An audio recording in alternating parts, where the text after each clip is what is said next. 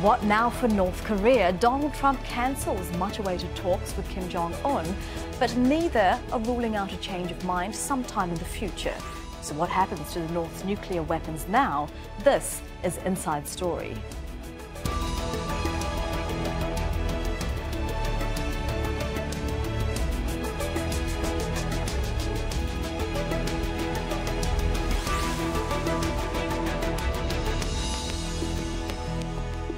Hello and welcome to the programme. I'm Elizabeth Puranam.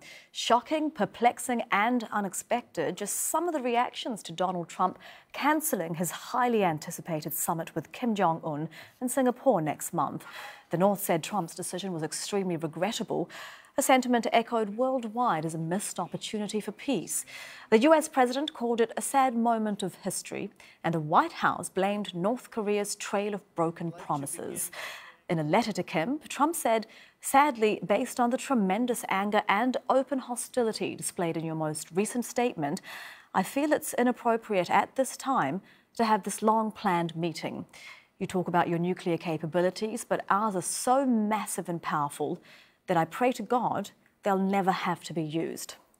Well, despite Trump's surprise announcement, North Korea is not giving up hope that talks will eventually happen.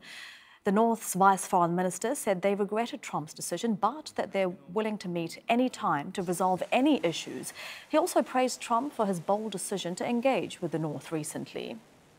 Now, the Korean War in the 1950s left a long legacy of distrust between implacable enemies, and the United States, Japan and other regional neighbours felt increasingly threatened by nuclear bomb tests and the launching of more than a dozen long-range ballistic missiles last year. Trump called Kim the rocket man on a suicide mission. Kim accused Trump of being mentally deranged and hit out at military exercises, which he said threatened invasion. But diplomatic progress had been made since. Last month, Mike Pompeo became only the second US Secretary of State to meet a North Korean leader. Trump welcomed home 3 Americans freed from jail as a goodwill gesture by North Korea. Also last month, the leaders of the North and South took historic steps. During their unprecedented meeting in the demilitarized zone, both committed to finally signing a peace treaty to formally end the Korean War. And for his first foreign trip, Kim went to China to see his ally, President Xi Jinping. Well, let's now get the thoughts of our guests. Joining us from Washington, D.C. is Mintaro Oba, former US diplomat and Korea desk officer.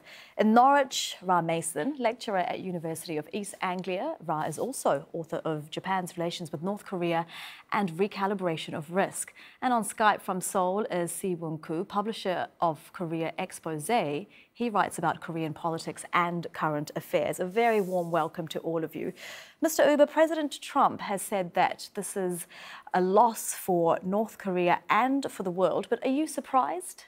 Well, I'm not surprised that President Trump has been as reactive about canceling the summit as he was about initiating or responding to its invitation in the first place. I am a bit surprised that he wasn't invested enough to continue with it beyond this point. Mr. Koo, why do you think the US president really cancelled the summit? Well, there were indications that North Korea and United States had fundamental differences when it came to how they envisioned the denuclearization process. There has been a lot of talk about how United States might want to duplicate the so-called Libya model in dismantling the nuclear program in North Korea, which meant that North Korea would have to make significant concessions before there can be any kind of rewards. And then we have seen that North Korea certainly had no interest in going along with this maneuver. So I think if you were to ask a lot of commentators here in South Korea, they will tell you that the US government might simply have come to the realization that they just don't have enough time before this Singapore summit to clarify all the details, work out all the differences. So it might just be better to cancel it at this point in time and try to have another one scheduled in the near future. Mr. Mson, Donald Trump has blamed North Korea's hostile rhetoric for cancelling the summit, and American officials have also pointed out that North Korean officials missed meetings to prepare for the summit, that they weren't answering their phones. Was North Korea committed to the summit?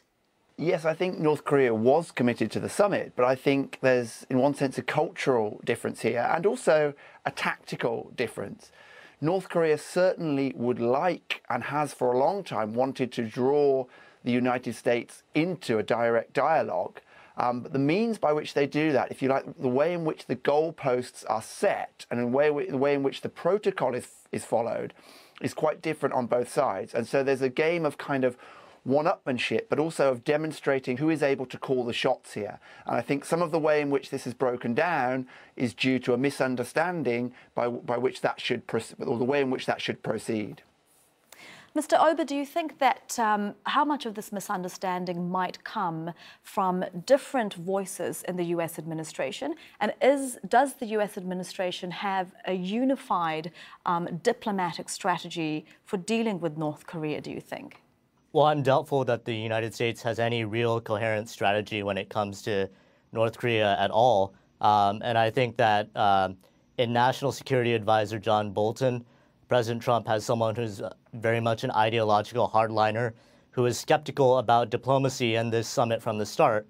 And in Secretary of State Mike Pompeo, he also has someone who's conservative, but his outlook is somewhat different. His perspective is just generating successes for the president. Mr. Mson, how does the US administration, if there's any chance that a summit can actually take place again, as both the US and North Koreans have said they hope will happen, how does the US administration go about reconciling these, real differences coming from within? Absolutely. I mean, this is an important question.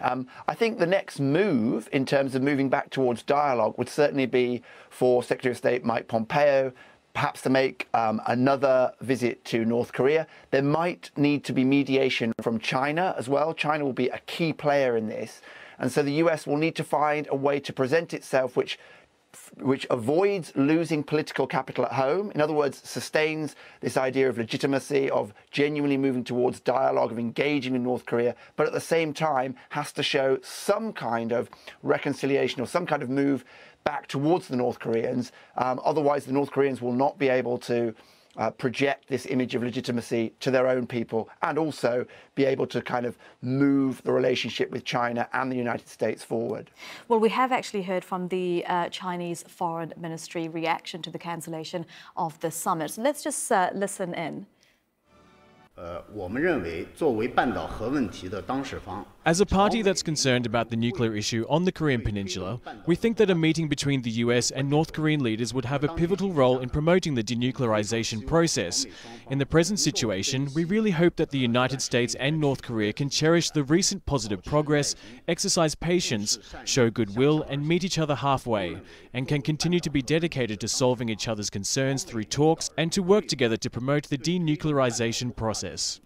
Mr. Koo, China's saying that they are hopeful that a summit can still take place, that the progress that's been made in the last few weeks and months can be built upon. What role do you see China playing now? Well, at this point in time, China really remains one very strong backer of North Korea. This is the country that Kim Jong-un chose to visit as the destination of his first ever state visit since taking power. And China has shown tremendous support for the North Korean regime throughout this process, despite the fact that it has had some very difficult relationship with Kim Jong-un because Kim Jong-un was proceeding with the nuclear program.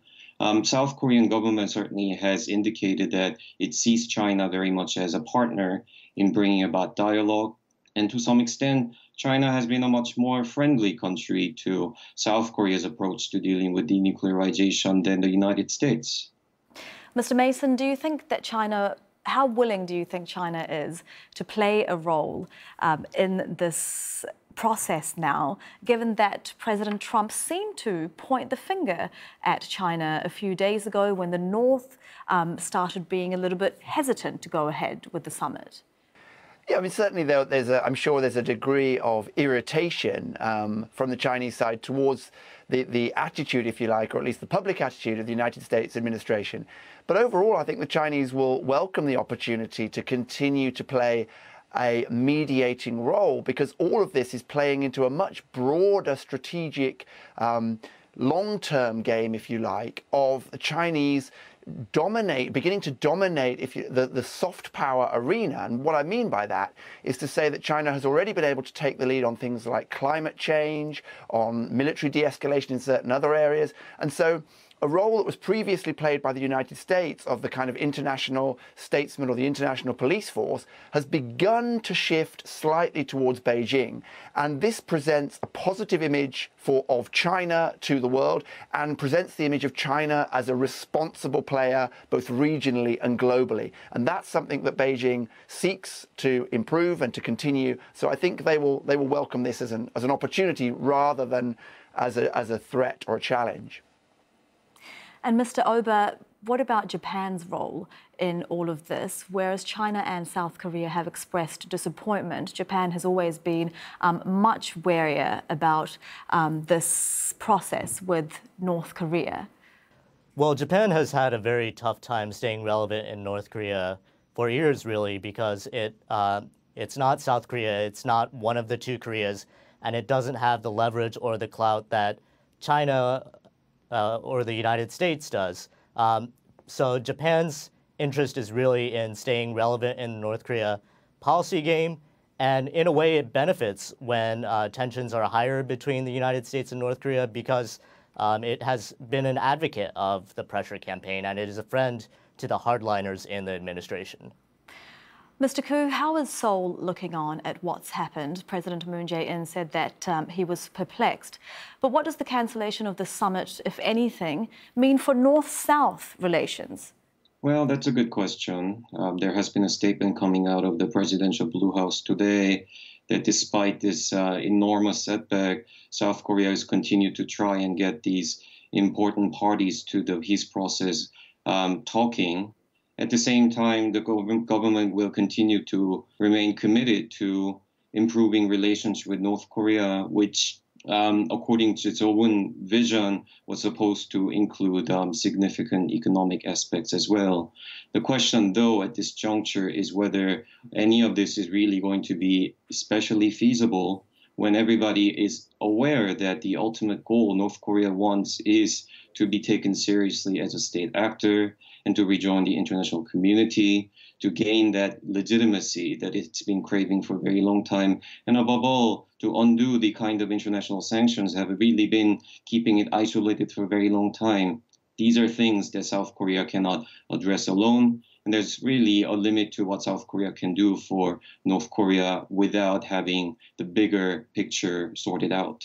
And Mr. Mason, could the bigger picture be sorted out without the kind of low-level diplomacy that many have said has been missing in this process? And if so, could the cancellation of the summit actually be a good thing, where then you have the lower-level diplomacy and diplomats preparing for a summit? Yeah, I mean, that's certainly a possibility. I think there's perhaps more going on than has been publicly available, but certainly it is unprecedented in terms of the open displays of kind of erratic behavior, particularly from the United States administration. But I think that there's also, in terms of the bigger picture, another aspect which has to be considered, which is that the United States will, as quickly as possible, want to solidify or stabilize whatever process is now going to take place, because they already have their hands full, particularly in the Middle East, for example. And as you know, any kind of international relations theory will espouse, you do not want to open up two fronts simultaneously. So making things complex in the Far East, on the Korean Peninsula, would be highly undesirable for the United States in terms of the bigger picture. And they will want to solidify this so that they can refocus attention back to the Middle East. And Mr. Oba, do you think that the North Koreans want the same thing? What would happen next from the North Korean point of view? Well, the North Koreans issued a surprisingly conciliatory statement after President Trump wrote his letter to Kim Jong-un, and it was very clever because it put the ball back in the U.S. court. So I think a lot depends now actually on how Washington frames its criteria for getting back to a diplomatic process and getting back to the summit. Mr. Koo, if the ball is back in Washington's court, what do you think they could and should do next? Could we see Secretary of State Mike Pompeo returning to Pyongyang? That's not something that I can really comment on. But certainly the South Korean government seems to feel that it's very important to get U.S. officials to continue staying committed to the process, because you have to understand that Mr. Moon Jae-in, the president, was very recently in U.S., and the way it's been portrayed here in South Korea is that he was essentially dismissed by President Trump, that at some point President Trump even actually said there's no need for interpretation because there's nothing really worth hearing from the South Korean side anymore. And this is a kind of story that is incredibly damaging to the image of the presidency here in South Korea. So the government has been trying to tell the public that it is engaging with the U.S. government. In fact, Foreign Minister Kang Kyung-hwa reportedly called Secretary of State Pompeo to make sure that U.S. is still on board with the peace process. And that's really the only thing that government here can hope for. The U.S. is genuine about wanting to have this summit, if not on June 12th, or sometime later down the road. And Mr. Mson, does the summit being cancelled for now, does it mean that denuclearization is no longer an option? No, it doesn't mean that denuclearization is no longer an option. But what it, I think, perhaps confirms is that both the North Korean side and the United States side disagree, or at least don't come to any kind of comprehensive understanding on what that denuclearization means.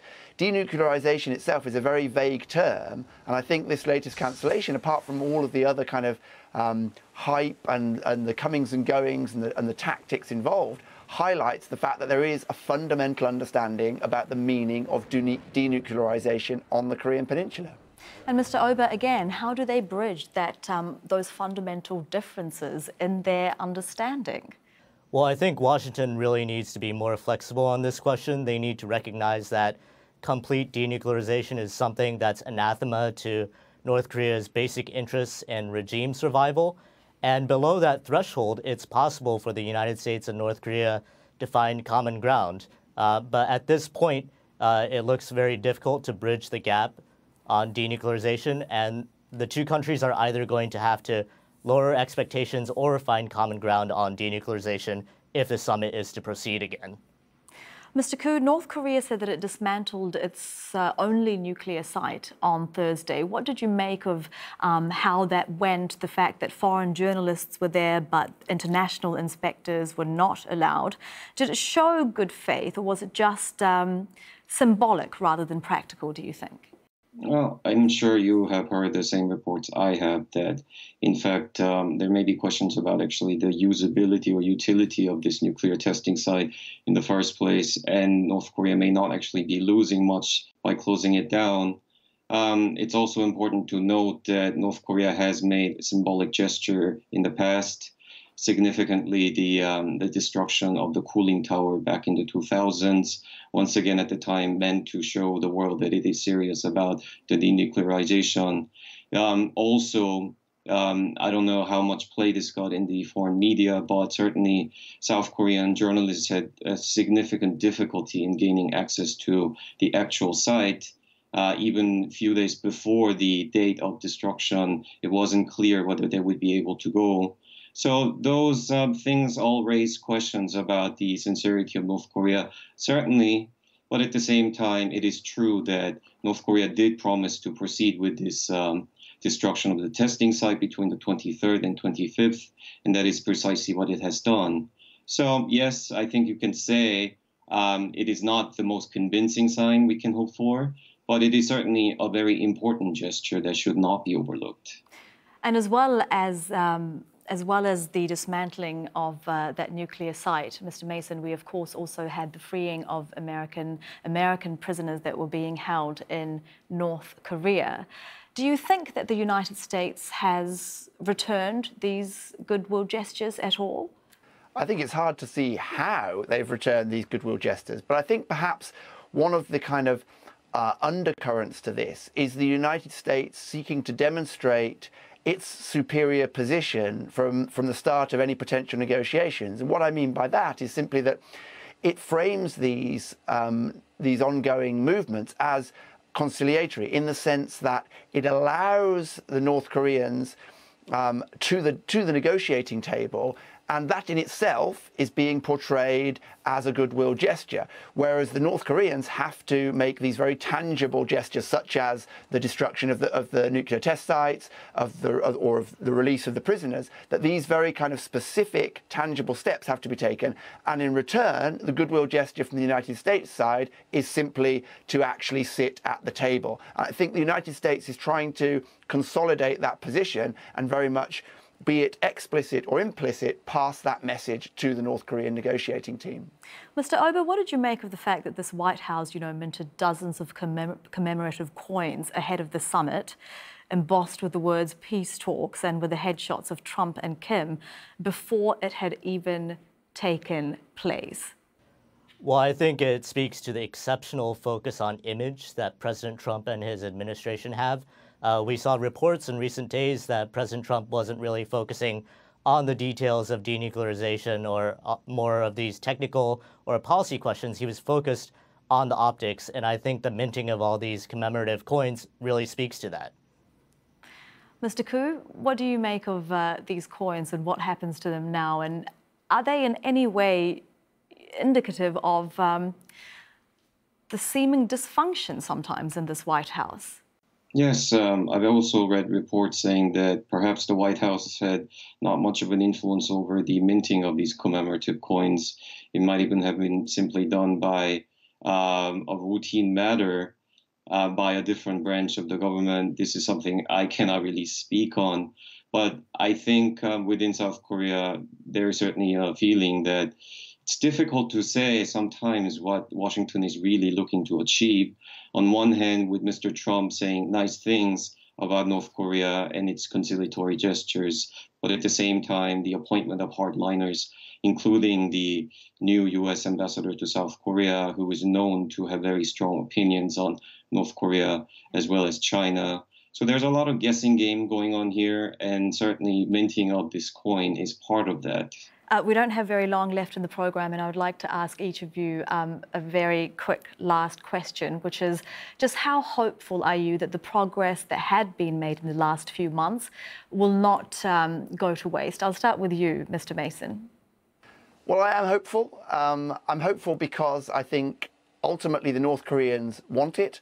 And I think although the American strategy is less clear, I think as we heard there in terms of the comments about image, for Donald Trump, an unprecedented summit would be something that, if you like, he can put on his CV, on his next election CV, and leave his kind of legacy, stamp his legacy quite literally in the case of the coins, but on something which is unprecedented and striking. So I am still hopeful that ultimately we can see North Korea and the United States return to or begin the negotiating process, if you like, at that negotiating table. Mr. Oba?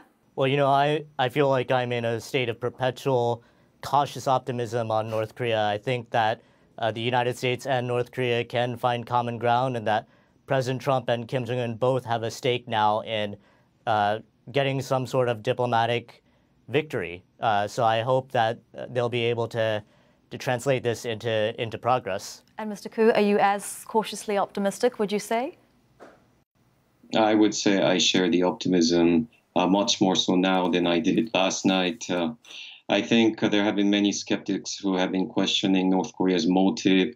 They have said, well, maybe this is another tactic by the regime to try and delay more sanctions so that it can continue to have time to develop nuclear arms. After the cancellation of the summit, I was wondering whether North Korea would react angrily, as it often does. But the fact that it has shown quite a bit of restraint and also diplomatic impulses really goes to show that it is serious about diplomacy and it is serious about denuclearization as long as conditions can be met. Thank you very much for that. That is Mintaro Oba in Washington, D.C., Ra Mason in Norwich, and Se-Woong in Seoul. And thank you too for watching. You can see the program again anytime by visiting our website, aljazeera.com. And for further discussion, do go to our Facebook page. That's facebook.com/AJ Inside Story. You can also join the conversation on Twitter. Our handle is @AJ Inside Story. From me, Elizabeth Puranam, and the whole team here, bye for now.